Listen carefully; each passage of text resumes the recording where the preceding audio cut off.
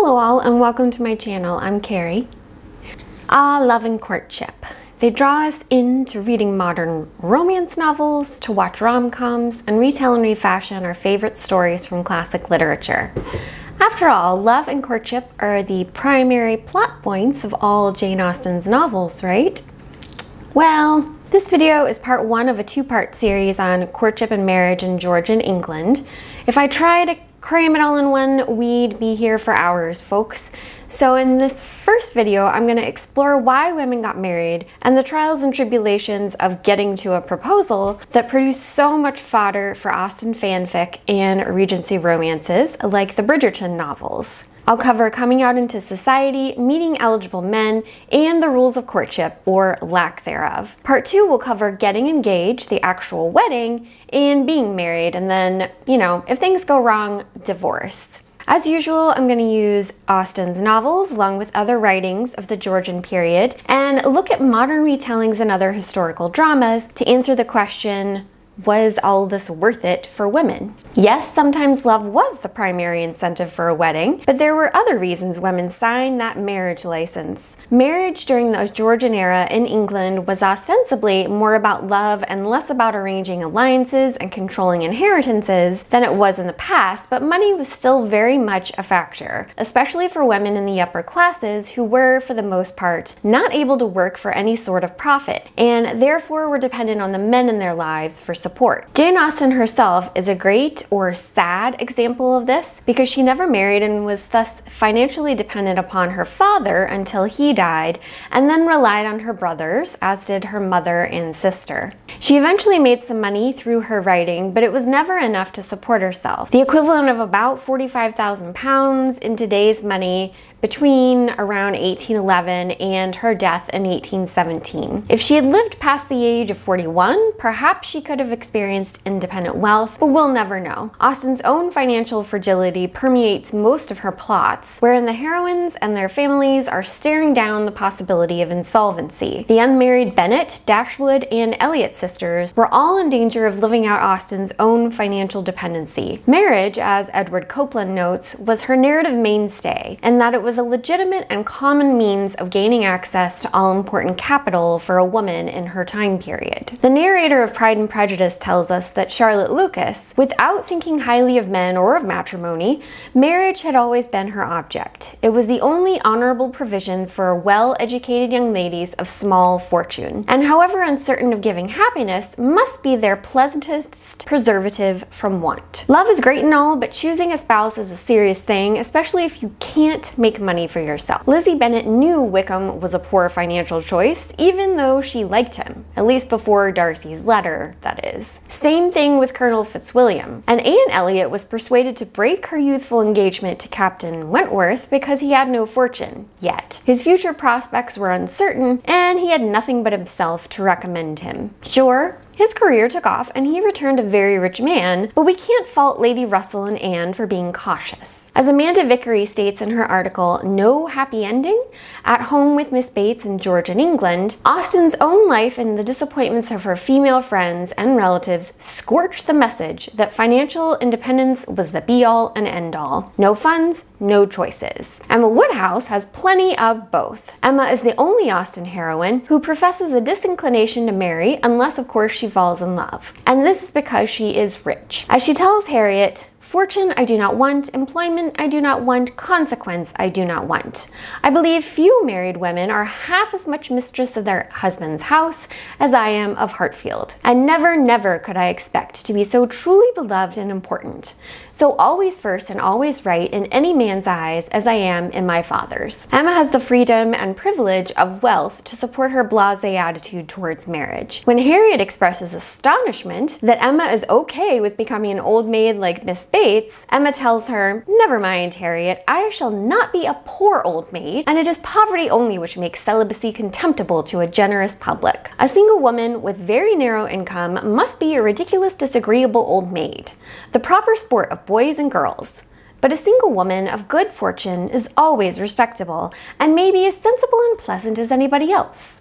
Well then, no wonder Jane Austen joked that no one would like Emma but herself. Emma's diatribe against spinsters and continual contempt towards Miss Bates reflects the societal prejudice against unmarried women long past their freshness date on the marriage market. And we're talking late 20s here. The 1737 conduct book by Thomas Reid entitled The Whole Duty of a Woman, or An Infallible Guide to the Fair Sex, containing rules, directions, and observations for their conduct and behavior through all ages and circumstances of life as virgins, wives, or widows, and the title even goes on from there. And what was I saying? Oh yeah, this book discusses 3 acceptable states and conditions for women: virginity, marriage, and widowhood. And you might be thinking some women could just stay single and celibate their whole lives and live in peace, right? Nope. Reid declares, "Woe to she who remained unmarried, an old maid is now thought such curse as no poetic fury can exceed, looked on as the most calamitous creature in nature. Spinsters were considered unnatural and were believed to become ape leaders as punishment in hell upon their death for not marrying. Perpetual bachelors were also denigrated for their marital status, or lack thereof, and were called vermin of the state. Georgians in general perceived older, and again when I say older I mean late 20s and beyond, unmarried women as unseemly, in part because many were poor and depended on family and, failing that, society for their up, but also because marriage was the means of becoming a fully realized adult. So if you skipped over that stage of life into spinsterhood at age 28, you were considered pitiable, contemptible, and downright disgusting if you acted like you were still a young maiden on the marriage market. Unmarried extroverted women who still enjoyed on social gatherings, dressing up and dancing, were harshly lampooned and belittled in satire, cartoons, and even novels.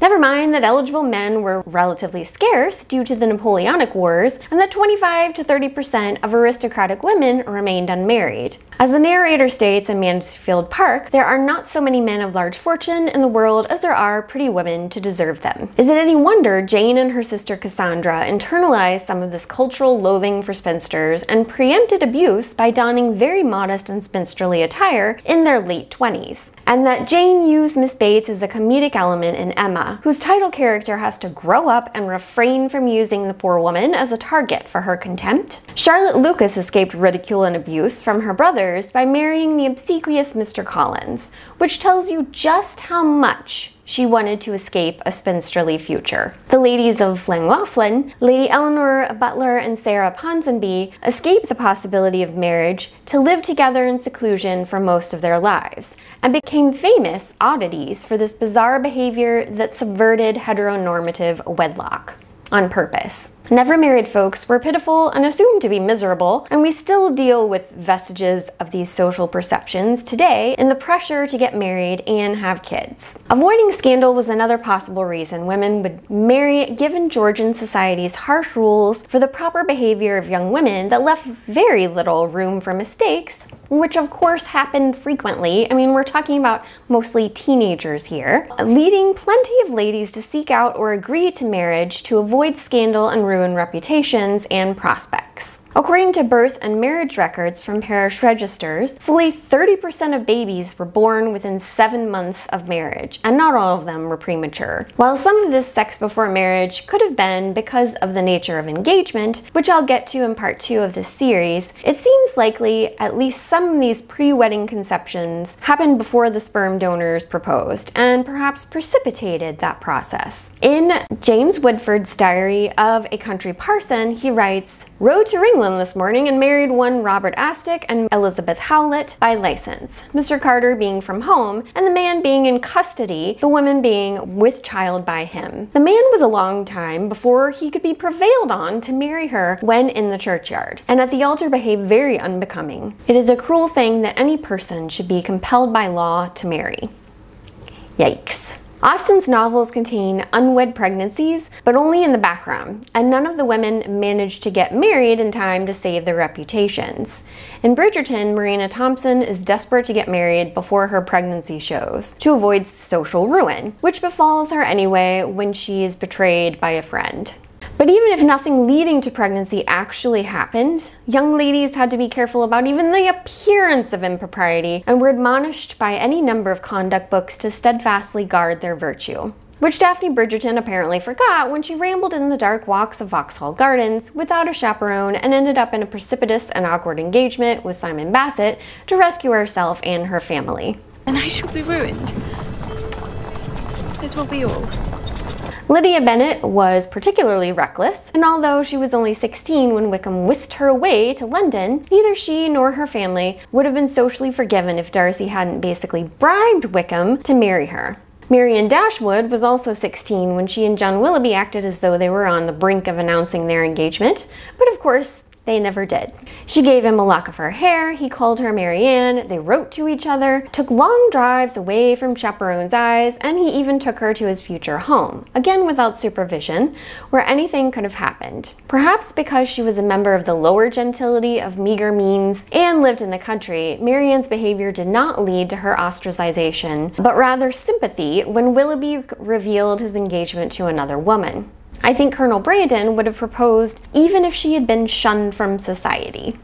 And finally, Maria Rushworth threw caution and everything else to the wind when she ran away with Henry Crawford, who did not marry her as she expected, and she ended up essentially imprisoned with her cantankerous Aunt Norris.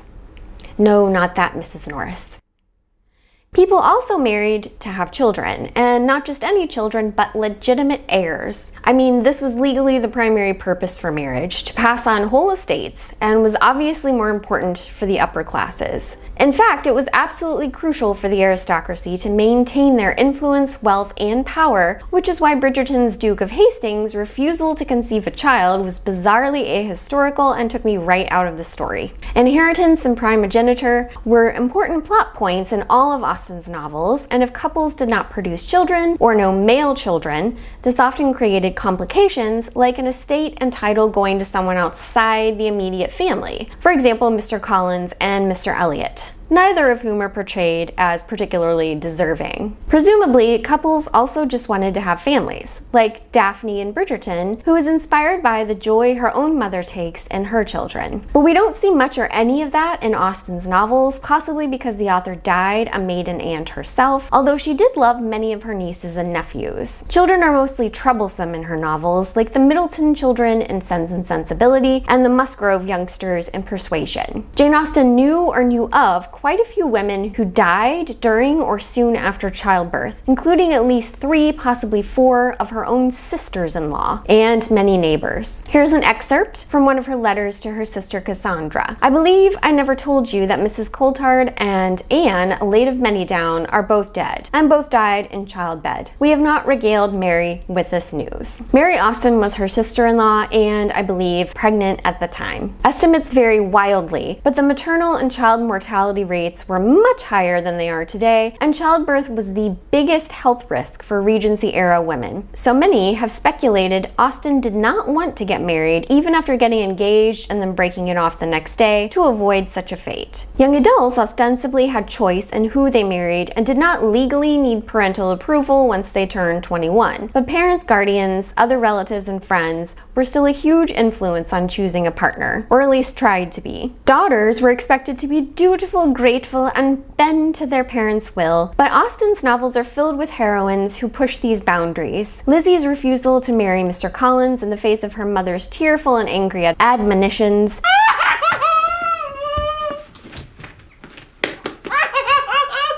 is a testament to the strength of her character, although many in her time period might have thought her ungrateful and would have agreed with Mr. Collins that she was unlikely to get a better offer given her financial situation. And we can't really blame her mom's anxiety, although she could have expressed it less ridiculously. Mrs. Bennet was desperate to secure her daughter's future in a patriarchal culture that would give their home to Mr. Collins and not her own children just because of their sex. In Persuasion, Anne regrets caving to the influence of her father and Lady Russell, who encouraged her to break off her engagement to Wentworth. But she, too, eventually chooses love over Mr. Elliot, who would inherit her father's title and estate. In Mansfield Park, Sir Thomas tries to cow his niece, Fanny, into accepting Mr. Crawford's proposal. I mean, this is downright emotional abuse, and she stood up to it, if tearfully. I had thought you peculiarly free from willfulness of temper, self-conceit, and every tendency to that independence of spirit which prevails so much in modern days, even in young women, and which in young women is offensive and disgusting beyond all common offense. But you have now shown me that you can be willful and perverse, that you can and will decide for yourself without any consideration or deference for those who have surely some right to guide you, without even asking their advice. Sir Bertram's diatribe is on par with those of villains in Gothic novels like Anne Radcliffe's classic, Mysteries of Udolpho, where the scheming Montoni tries to push Emily, the heroine, into marrying the dastardly Count Morano. Coercion into marriage was a common horror plot point in these popular novels of the 1790s and 1800s. Sir Thomas goes on in his portrayal of Fanny as anything but a dutiful niece by telling her, "You only think of yourself and are, in a wild fit of folly, throwing away from you such an opportunity of being settled in life, eligibly, honorably, nobly settled, as will probably never occur to you again." This was a visceral fear among many young women that they would never have another proposal and lose their chance at marriage, and no doubt led to many hasty decisions in favor of a wedding. Fanny was not one of them. When she still refused to accept Mr. Crawford, Sir Thomas banished her to Portsmouth to bring her to her senses. Even Lady Bertram adds to the guilt-tripping when she tells her niece, "It is every young lady's duty to accept such a very unexceptionable offer." If anyone thinks Fanny is wishy-washy and weak, they need to read or reread that novel. She stands up for her beliefs throughout the entire thing and ends up with the man she wants.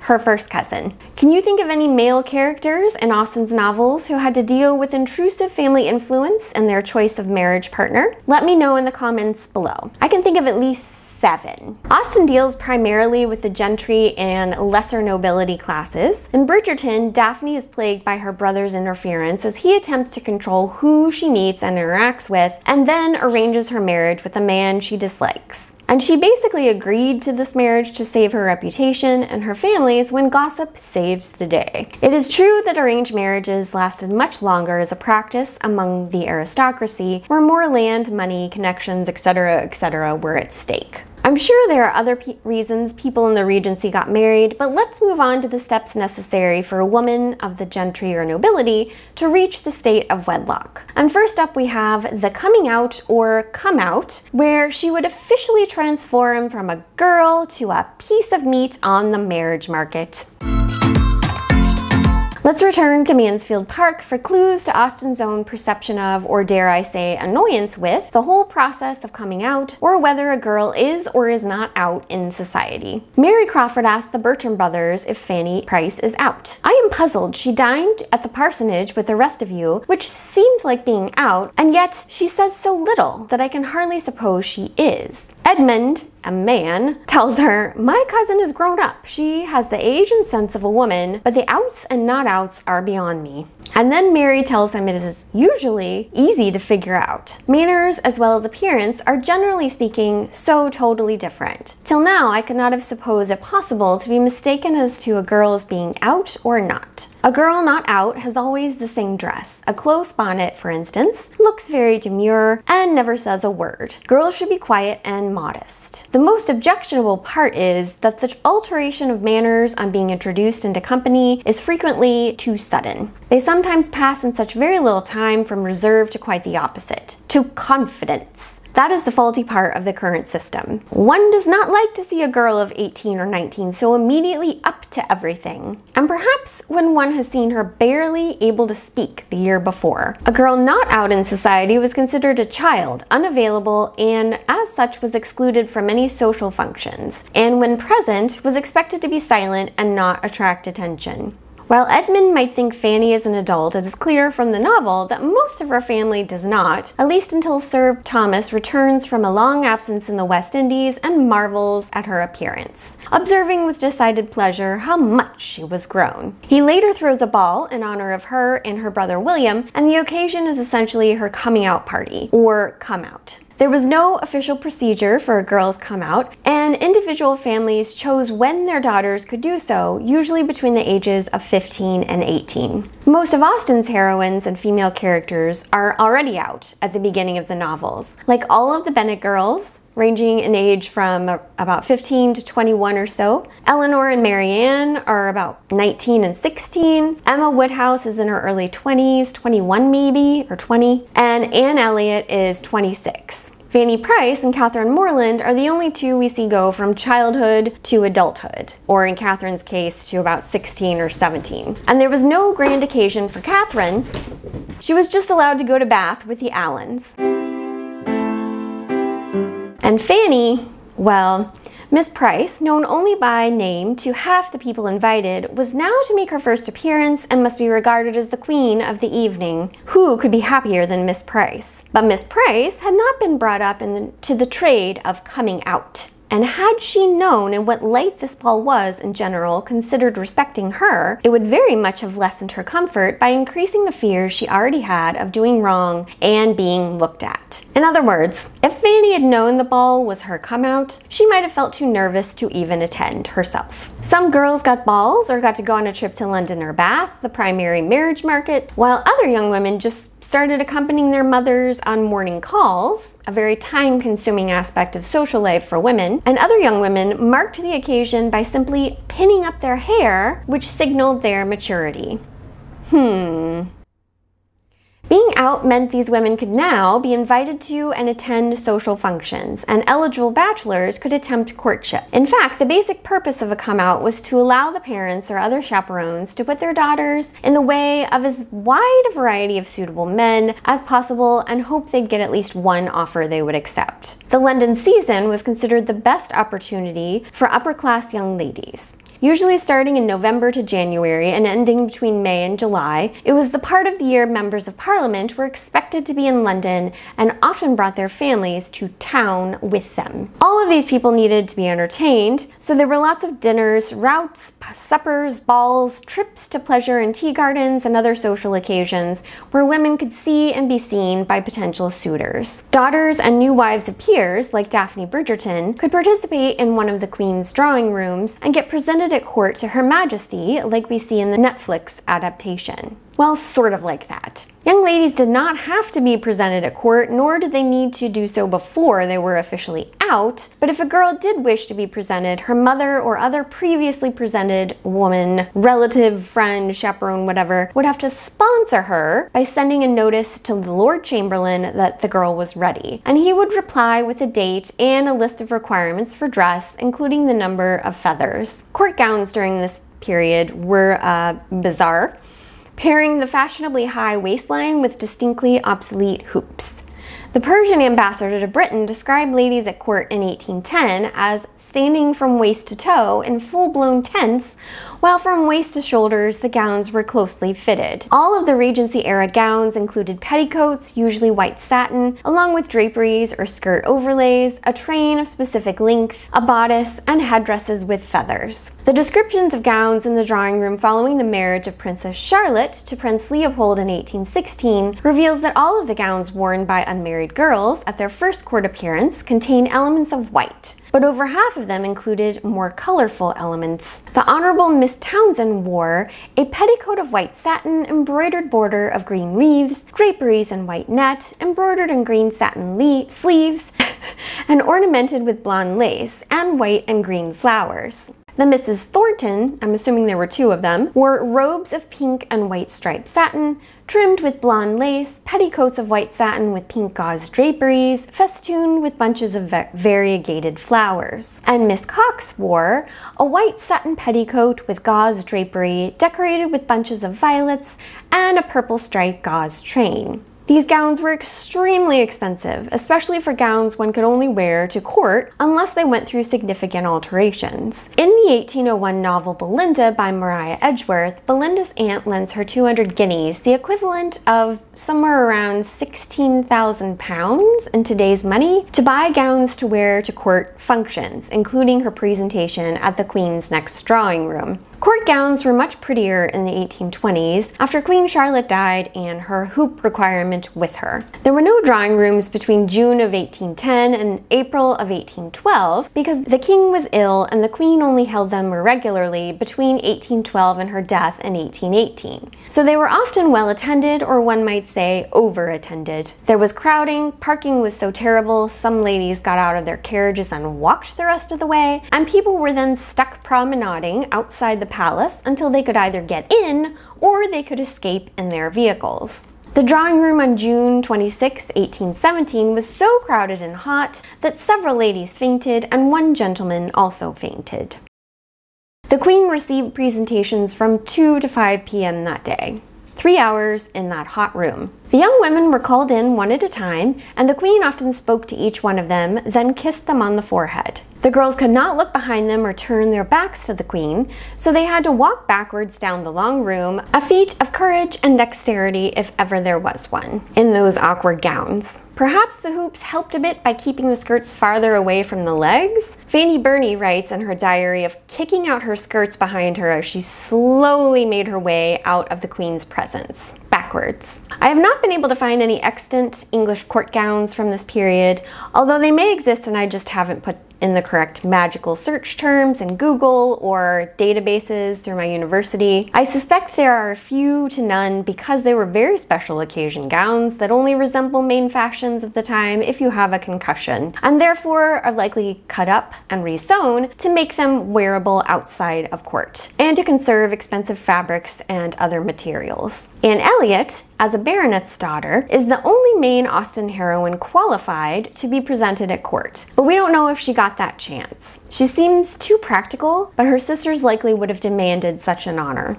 Charlotte Lucas is the daughter of a knight, Sir Lucas, who talks incessantly of his own presentation at St. James Palace, but never his wife's or daughters, possibly because they could not afford the correct attire. Either way, the majority of young women did not anoint their come out with a court presentation. Coming out and participating in all the social functions with the gowns and travel was expensive enough. Mr. Bennet was thrilled to let Lydia go to Brighton with Colonel and Mrs. Forster at so little expense to himself, and no wonder, with 5 daughters out. Most families with multiple daughters only had one on the marriage market at a time to allow them to financially recover in between. Lizzie defended her family's decision to have all 5 Bennet girls out at the same time, but she might be ignoring the financial side of things a little bit too much. Your younger sisters, are they out in society? Yes, Ma'am, all. All? Would all 5 out at once? Oh, that's very odd. It was also just socially awkward for a younger daughter to be married before the elder because it puts them in a socially superior position. I mean, Lydia got married for a laugh and to lord it over her sisters. After being out for a few seasons with no acceptable proposals, many young women began to fear a spinsterly fate, and were often on the shelf to allow younger sisters a chance. Charlotte Lucas was on the shelf at 28, so her sister Maria could come out, but Charlotte still attended local balls and parties, so it did not make much of a difference to her social life, other than garnering pity and disdain from some family and neighbors. Once a girl was out and could attend every dinner party, supper party, rout, and ball in her neighborhood and beyond, within her family's financial means, of course, she was still restrained by cultural expectations in her pursuit of love and marriage. The shift from primarily arranged marriages to those of personal choice left parents, guardians, and chaperones scrambling to maintain some control, lest their daughters make disastrous mistakes if left to their own devices, like Lydia. Conduct books, one of, if not the most popular genre of Jane Austen's lifetime, gave advice to the unmarried on how to judge character, attract the opposite sex, behave in public towards the opposite sex, and even how to properly propose or refuse a proposal. In A Father's Legacy to His Daughters, published in 1774, John Gregory states, "One of the chief beauties in a female character is that modest reserve, that retiring delicacy, which avoids the public eye and is disconcerted even at the gaze of admiration." He would have heartily approved of Fanny Price. Apparently, women were expected to passively wait for pursuit by an acceptable suitor, without actively encouraging that pursuit. Jane Bennet is very good at this, and while she ends up with Mr. Bingley in the end, her passivity leads Darcy to convince Bingley she does not care for him, and he aborts his courtship and heads to London with no view of returning to Netherfield. The ever-practical Charlotte Lucas, with all of her unproductive experience on the marriage market, describes how dumb these restrictions on women expressing themselves truly are. But it is sometimes a disadvantage to be so very guarded. If a woman conceals her affection with the same skill from the object of it, she may lose the opportunity of fixing him. There are very few of us who have heart enough to be really in love without encouragement. In 9 cases out of 10, a woman had better show more affection than she feels. Okay, so women were encouraged to hide their feelings until they were secure of a proposal, and here's Charlotte proposing an overexpression of feeling to fix a man. Marianne Dashwood might have been less hurt by Willoughby's betrayal if she had been more sensible in her manner until he proposed. But where's the narrative fun in that? There were many very specific rules for the unattached, many of which are broken by Austen's characters. Don't write letters to each other until you are engaged.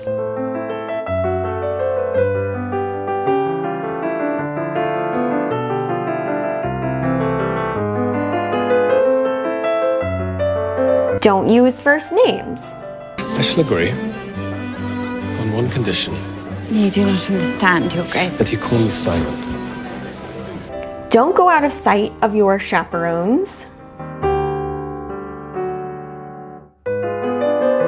Don't speak to someone you haven't been properly introduced to.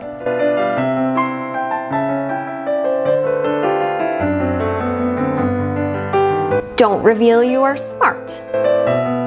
Don't pay compliments.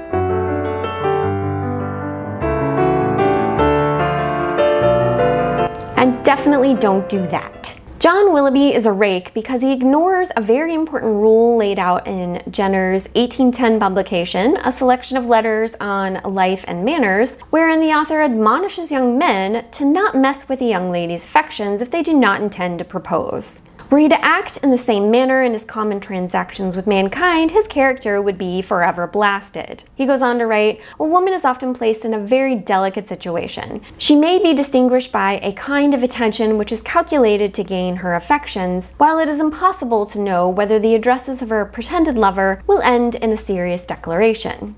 So what could they do? The men could pick ladies to whom they paid their addresses, and ladies could refuse the addresses of those they did not like. Well, sort of. Politeness demanded men speak with women at private balls and parties, and women to at least listen. They could converse on suitable topics, whatever those were, and they could dance. Trains on dresses are annoying, but they were a convenient signifier of a lady's willingness to dance. If she pinned up her train, it was a nonverbal cue she was ready to dance. And she could only refuse a partner at a private ball if she was already slated to dance with others, or if she did not intend to dance at all. But dancing held the greatest potential for approved intimacy, with eye contact, hand touching, with gloves on, and body language. Hence the narrator in Pride and Prejudice states, "To be fond of dancing was a certain step toward falling in love."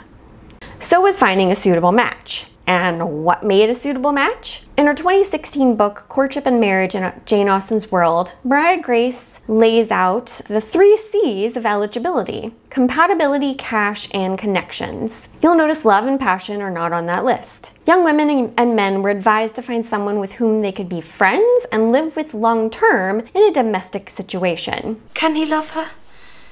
Can the soul really be satisfied with such polite affections? Friendship and domestic harmony were thought to be more enduring than the fiery passions of lust and love, and lead to happier marriages. Mr. Bennet married his wife for her vivacity and pretty face, and look how that turned out. No mutual respect. Lizzie found Mr. Collins laughable and then odious once he proposed, and rightly rejected his proposal to avoid marrying someone she could not respect. And by the way, she did so in a polite manner, as instructed by conduct books, to avoid bad feelings and being gossiped about. However, her politeness led him to think she wasn't really rejecting him, hence his continuing until she quite forcefully told him no. And the more tolerant Charlotte scooped him up because she was willing to be irritated in exchange for financial and social security. In Letters to a Young Lady, published in 1811, John Bennet writes, "It were absurd to think of love where there is not some prospect of a decent provision for your probable descendants."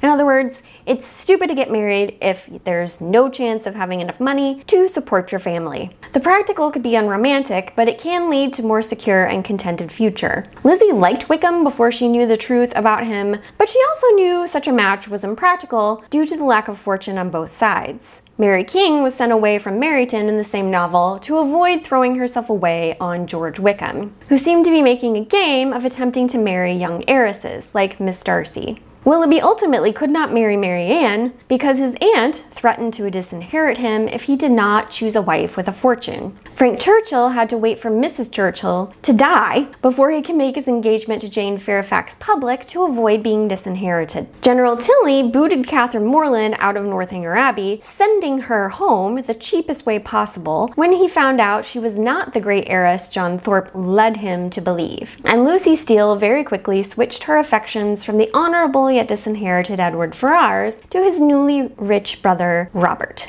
Can you think of any other courtships in the novels that were aborted or stalled due to lack of funding? That last C, connections, has everything to do with rank, which certainly exists in the US and modern England in the form of socioeconomic status and celebrity, but was much more relevant and nuanced during Austen's time. Just like many of the wealthy today want to maintain their wealth and power by influencing legislation that benefits them and exacerbates income inequality, the aristocracy, nobility, and gentry wanted to hold on to their own pecuniary and social power, and so matches of similar rank were the most common. Pride and Prejudice is essentially a fairy tale, a Cinderella story where a woman of the lower gentility and little means is sought by the grandson of an earl with a large fortune and estate. Significant differences in rank were seen as inappropriate in a marriage and could drag down the family of higher station, like Mrs. Price in Mansfield Park. It was quite common for first cousins to marry. They were most often of similar rank, and their marriage conveniently kept the money and estate in the family.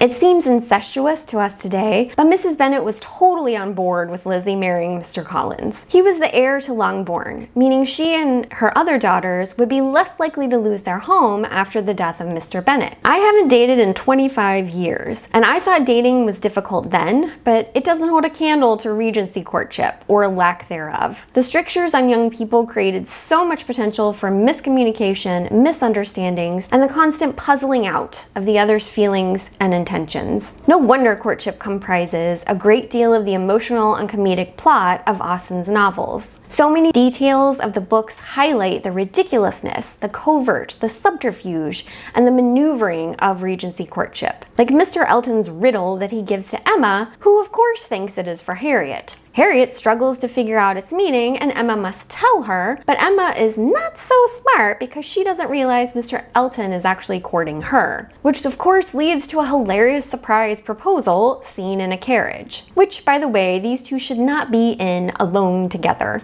And then Emma thinks Frank Churchill is courting her when in fact he is trying to hide his secret courtship to Jane Fairfax, eventually shocking all of Highbury when he announces his engagement after Mrs. Churchill's death. And of course, Emma thinks she might love Frank Churchill, but by the time she finds out about him and Jane, she realizes she actually loves Mr. Knightley, so she is only superficially offended. And towards the end of the novel, thinking Mr. Knightley now loves Harriet, Emma gets a sudden proposal of marriage from him, the work of the moment, the immediate effect of what he heard on his feelings. In fact, there are several surprise proposals in the novels. Like Darcy's first proposal to Lizzie, that was kind of out of nowhere, except that he stared at her a lot. Wentworth's to Anne at the end of Persuasion, and Edward's to Eleanor in Sense and Sensibility. You mean my brother, you mean Mrs. Robert Ferrars?